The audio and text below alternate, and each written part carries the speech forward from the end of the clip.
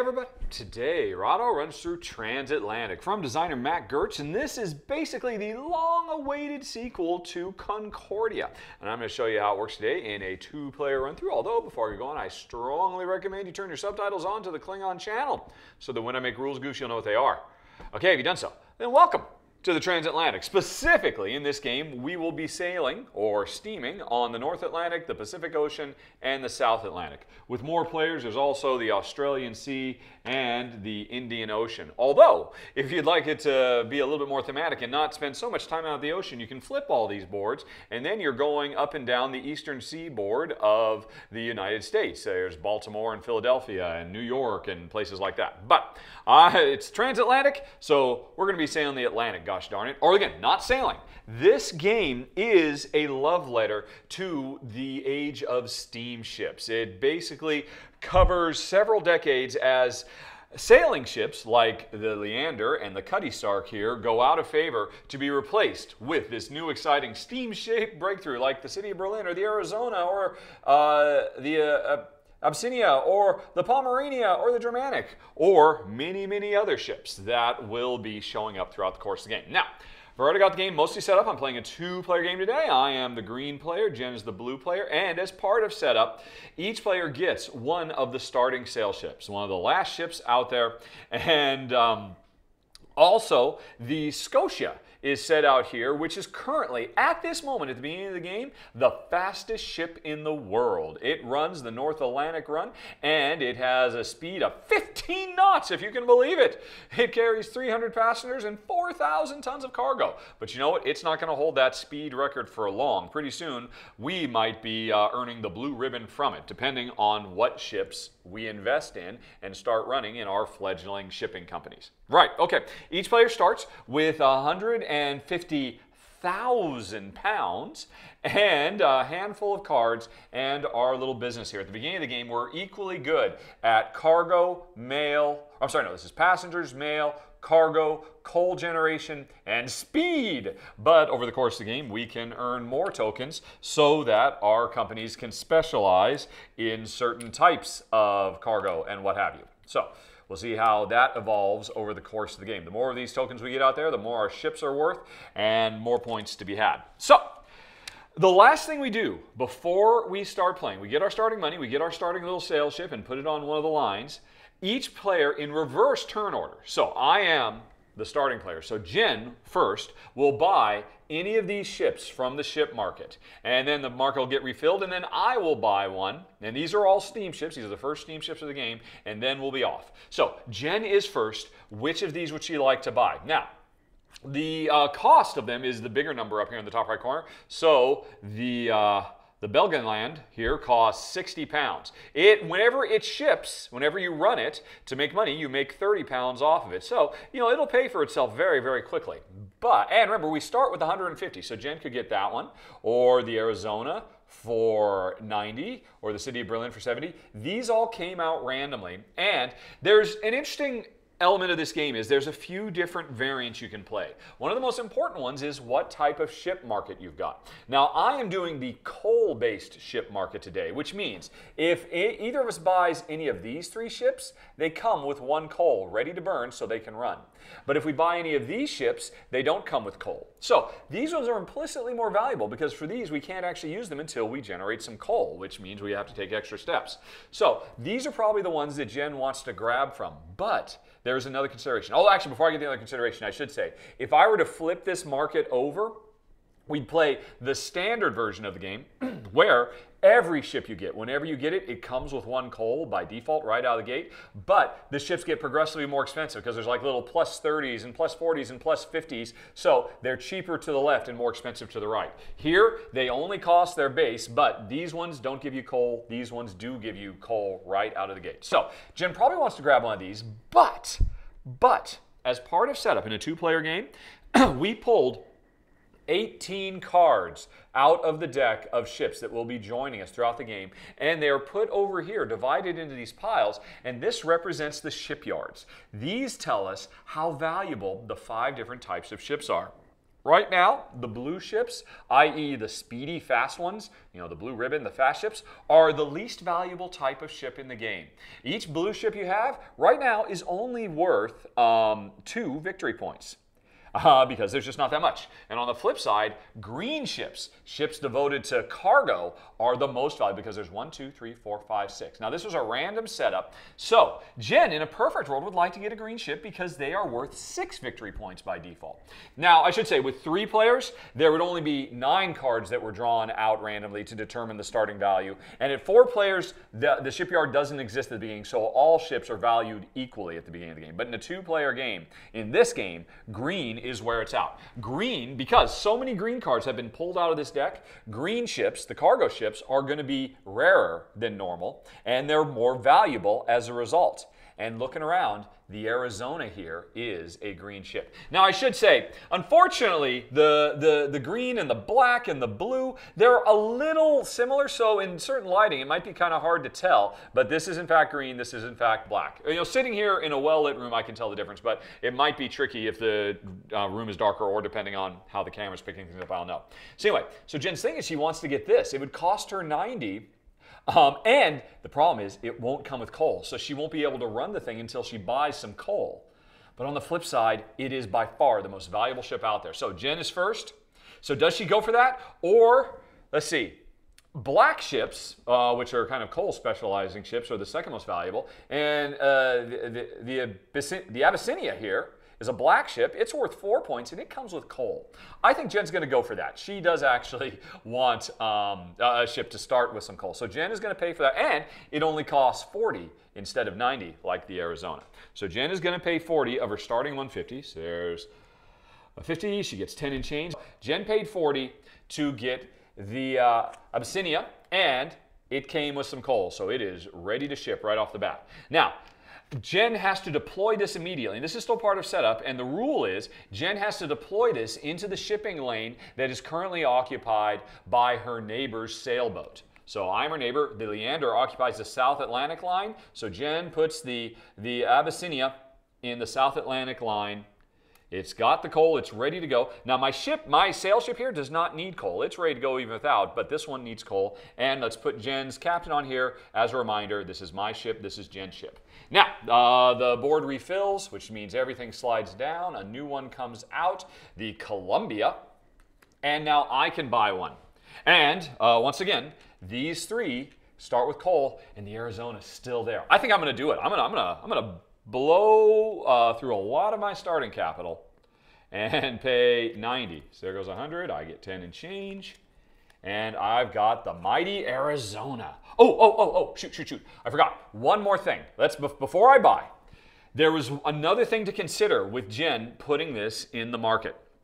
And that is the fact that, well, I was talking about how there's the variant of what type of market you play. I'm playing the coal ship market, but there's the money ship market instead if I were to flip this over. There's another type of variant as well. Now, everybody starts with the same deck of cards. These are the action cards that we can use to do stuff like invest, or generate coal, or transport goods, or use our shipping agent, or activate a region, or run our own shipyard, or be the director or the president. Now this is a variant. The standard way to play is you're a director. This card is in your hand. But the more advanced way to play is the president, which means this card is in your hand. Now I'm going to be playing the president variant today, which makes the game a bit more complicated, but it's really the way the game was designed. The director variant is it's the standard way according to the rules, but it's kind of like an introductory way to play. And I want to show you everything the game has to offer. So so nobody has a director card, everybody has a president card instead.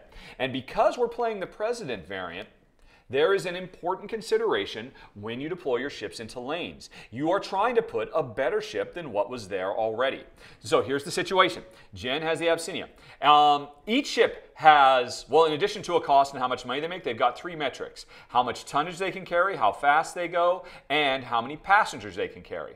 Now, Jen beats my old sailing ship, the Leander, in 2 of those 3 categories. Carries 1,000 instead of 100, and carries 4,000 tons instead of 1,000 tons. So more passengers, more tonnage, but the same speed. Since Jen's new ship is beating all the other ships in her current lane in 2 of the 3 metrics, Jen immediately scores 2 contracts. So some company out there gave her a contract for passengers and tonnage because she is the new queen of the South Atlantic. Nobody, though, gave her a new contract for speed because she's no faster than what's already there. So Jen takes these and she collects them. These are a very valuable resource. Now, if we were playing the standard version of the game with directors, there are no contracts. You don't really care about comparing these stats against the ships that are already in a given lane. So that's an important thing. I'm playing a little bit more complicated. So anyway, so Jen did that. She got two contracts. So that's another thing I have to think about. Jen saved a lot of money by getting the Abyssinia. I'm paying a lot to get the Arizona, and normally I could put this, in any lane I want, but as part of setup, I have to put it in the same lane as Jen. So I'm putting it here, which means again these slide over.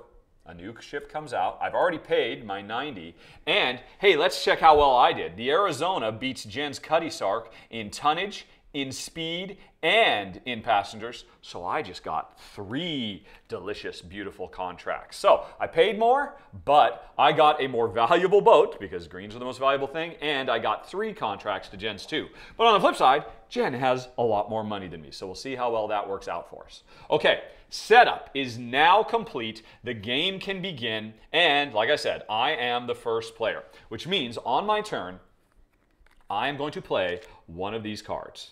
And what do I want to do? Well, here's the problem. The Arizona can't do anything until it gets some coal. So I think right off the bat, I'm going to give myself some coal. I mean, I kind of give you a sneak peek of what all my cards were. The first card I'm going to play is, if I can find it again, coal.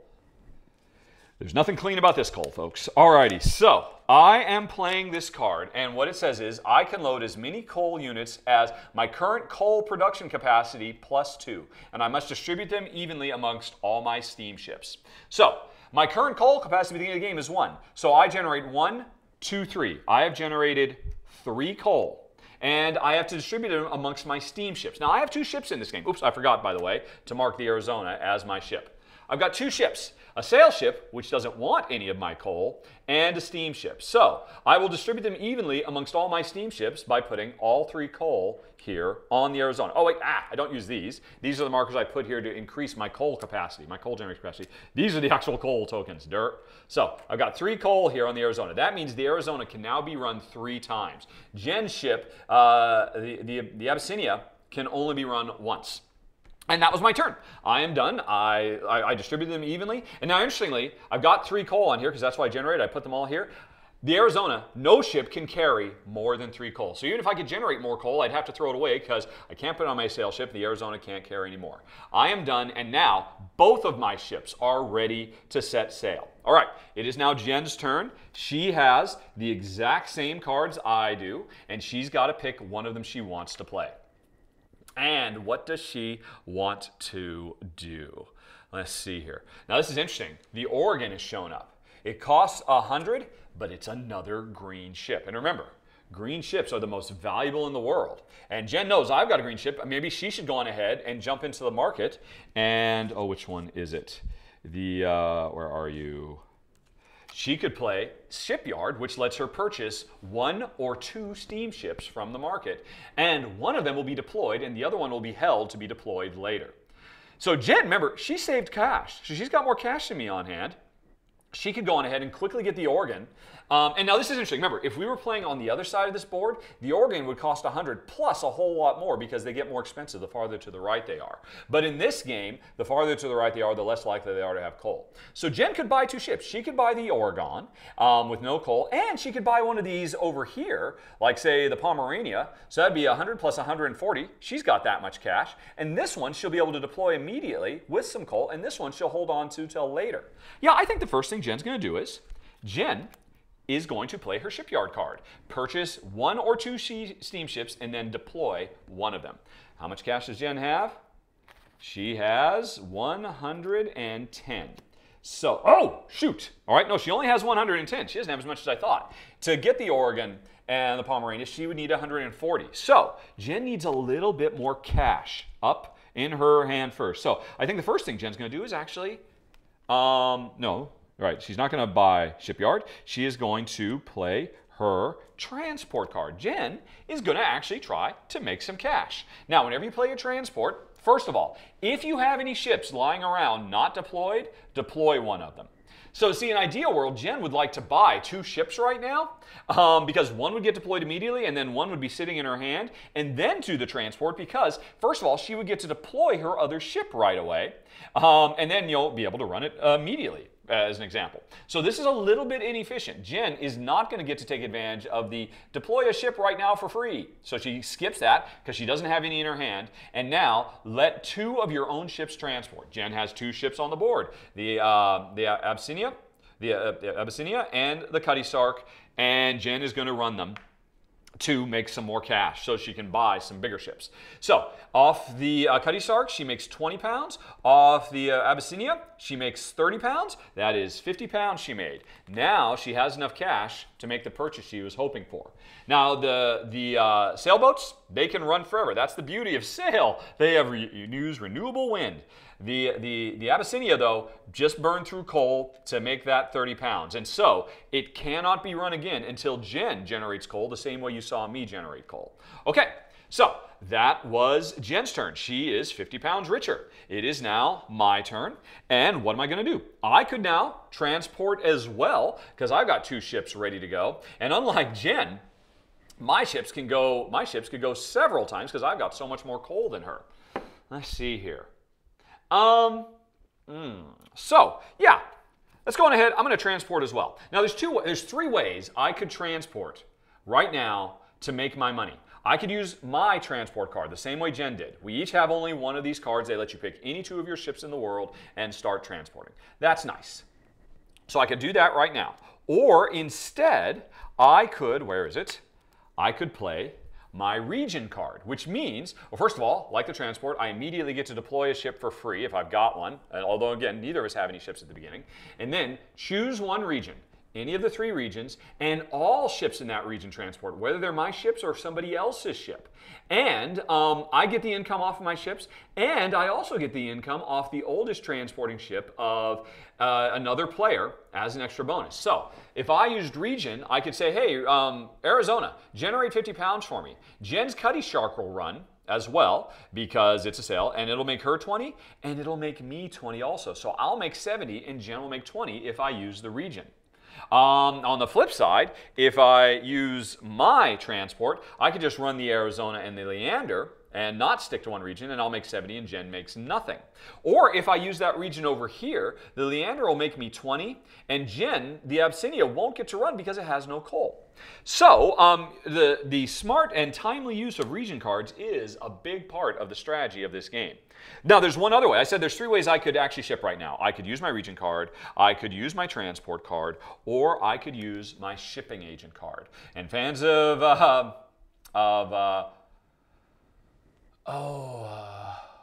I've suddenly forgotten the name of Matt Gert's previous game. Concordia. Fans of Concordia will recognize this. This means if I play my ship agent, I will copy the card Jen just did. Because in my hand, I've only got, if I want to ship a lot, and I do, because I've got a lot of coal, I want to be able to run the Arizona a lot.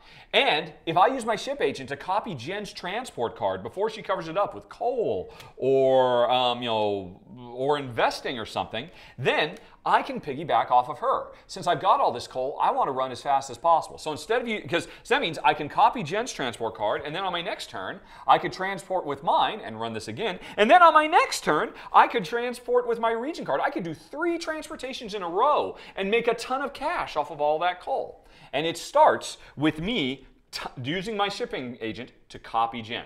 So I'm going to copy the last card played by her. Of course, if I was playing with more players, I'd have more people I could copy. So I'm going to copy, which means, hey, first of all, deploy a ship. Unfortunately, I don't have any ships because I haven't bought any yet. And now let 2 of my ships transport. I'll have the Leander make me 20, and the Arizona will burn some coal and make me 50. I just made 70 pounds.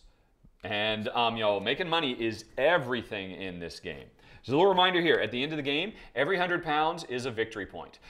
Plus, we get victory points at the end of the game for how many rows we've filled up by improving our station in the 5 different metrics. And all the ships we own that have not been scrapped by the end of the game are worth points. The points they're worth is a combination of the relative rarity, as evidenced by the shipyard, and the matching strength of these different columns. Like, if over the course of the game, I increase my cargo efficiency by 2, I increase my cargo runs by 2. That means every cargo ship I have at the end of the game, every green ship, is worth 4 points for 5, 6, 7, 8, 9, 10. Every green ship I would have would be worth 10 points at the end of the game, or whenever it gets scrapped. So, it's a big, big thing. Trying to get ships, trying to make them more valuable before they get scrapped, either during play or at the end of the game. And also just trying to make money, because money is worth a lot of points too.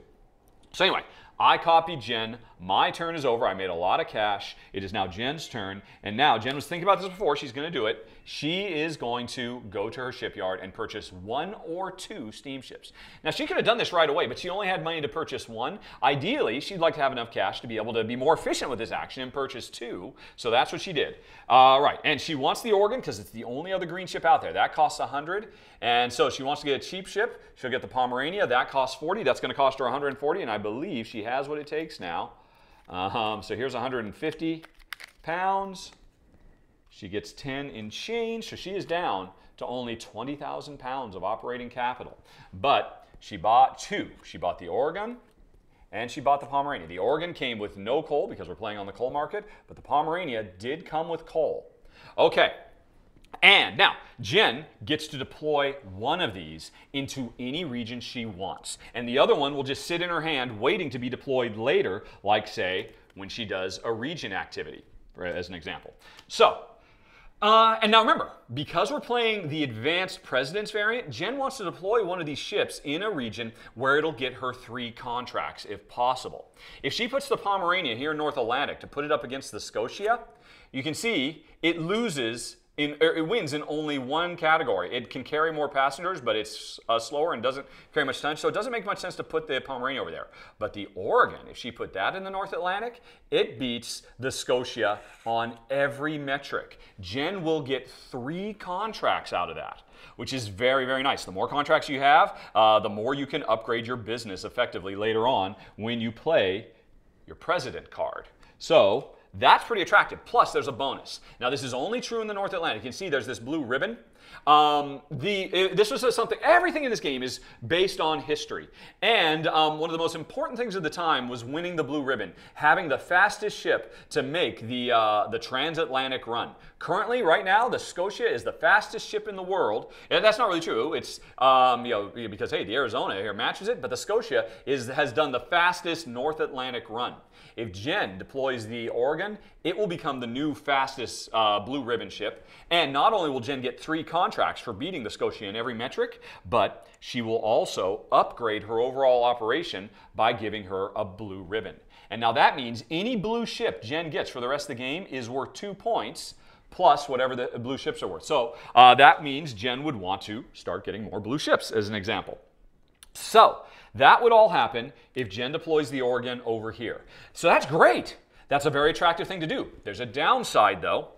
If Jen deploys this, it has no coal, so it can't actually do anything. Jen can't make any money off of shipping it. So maybe she should wait a little bit and instead deploy the Pomerania. Now, it would make no sense to deploy this here, but and in fact, actually, this is a cheap little ship. She got it for 30. If she deploys this in the Pacific or the North Atlantic, let's see, it doesn't win on speed or tonnage, or it doesn't win on anything. So Jen will get no contracts for this. If she deploys it over here, it doesn't win on any either. So wherever she deploys this, she will get no contracts. But that's okay. She only paid 30 pounds for it. And if she deploys it, it still makes 40 pounds. I'm sorry, no, she paid 40 pounds for it, and it makes 30 pounds whenever she runs it. So, in 3 runs, with 3 coal, this thing will have paid for itself and start turning a profit. Plus, owning this card is worth 2 points. And remember, the more blue ribbons Jen get by beating the current fast speed, the more blue. So, I think because Jen has a blue card, but deploying it right now won't actually get her any contracts, Jen will keep this in her hand. Whoops, but that's me. Jen will keep this in her hand down there. So it'll be deployed in a future turn, and Jen is going to deploy the Oregon in the North Atlantic. Jen gets 3 contracts for beating the Scotia in every metric, and she gets a blue ribbon for having the new record-holding fastest ship. Although, unfortunately, Jen cannot use the Oregon to actually transport any goods right now because it doesn't have any coal. But it is the blue ribbon winner, and so that was Jen's second turn. Alrighty, and now it is my second turn. And the one thing I can't do, I cannot use my shipping agent to, but remember I set myself up to make more money. I'm going to keep on making some cash money now, folks. I will transport. You saw Jen do it before. I'm going to do it now. Now, first of all, if I had any ships in my back pocket, I could deploy them, but I don't. Jen does. Jen's got a ship waiting to be deployed. So I could deploy right now, but I can't, so I'm not going to. But now I'm going to pick 2 of my ships. The Leander, my only 2 ships. Oh, oops, I forgot, by the way. I should have marked the Oregon belongs to Jen. That's very important to mark your ships with the captain. So, shoot, I totally forgot. Before my turn goes on, there's one other thing that's very important. Whenever you use the, the shipyard to purchase steamships, as you saw, whether you purchase 1 or 2, whenever players purchase, except during setup, so setup breaks this rule, but normally whenever you purchase a ship, you take whatever you're taking, and then after that, the leftmost ship still in the market gets scrapped. So the Germanic here will never see the light of day. It goes into the shipyard, and now the remainder slide over, and 3 new ones come out. The Stirling Castle, the Ormuz, and the Britannia. All right, no more greens. Greens are going to be rare in this game. And here's the thing. Red ships just got 1 more victory points worth. So, although neither Jen nor I have any red ships, but red ships have a default victory point value of 4, making the Britannia and the Stirling Castle really, at this point, or the City of Berlin, because black ships are also worth 4, makes them the 3 most attractive ships out there. Although, it's not just their victory point value, as determined by the shipyard, it's also their stats, because you want to have stats that can beat ships that are already out there so you can get more contracts. So anyway, whenever you buy ships from the market, except during setup, the leftmost one goes away to change the overall economy of ships, then you refill. Now it's my turn. I will transport. This is going to be my second transport of this first go around. I don't get to deploy. I pick 2 of my ships. It'll be the Leander that makes me 20 more, and I'll burn some more of my coal on the Arizona for another 50. So I have just made 70 more pounds. Not quite a victory point because it's 100 points per pound, but I'm just making a lot of money so I can buy a lot of ships all at once. That was my third turn. Okay, and so now it is Jen's turn. Jen, she could copy me and get a second transport because Jen's already done it, but if she wants to copy me, she better do it now. But here's the problem. Jen has 3 ships deployed. Only 1 of them can actually work right now because she has no coal. So while Jen would like to piggyback off of my transport, it just doesn't make any sense to do it right now. So Jen realizes her ships need some coal. It's time to go get some. Just like me, Jen's coal production at this point in the game is 1 plus 2. Jen makes 3 coal. And now Jen has 2 steamships on the board, so she has to distribute this evenly. One of them goes to the Abyssinia, and one of them goes to the Oregon, and now the other one can go her choice, to the Abyssinia or the Oregon again. Now, which one makes the most sense? Probably the Oregon, because when it runs, it makes 50, whereas the Abyssinia only makes 30, so Jen will put this over here. So now, Jen can run the Oregon twice to make 100 pounds, which means the Oregon will pay for itself, and it'll be in the black, I guess, at that point.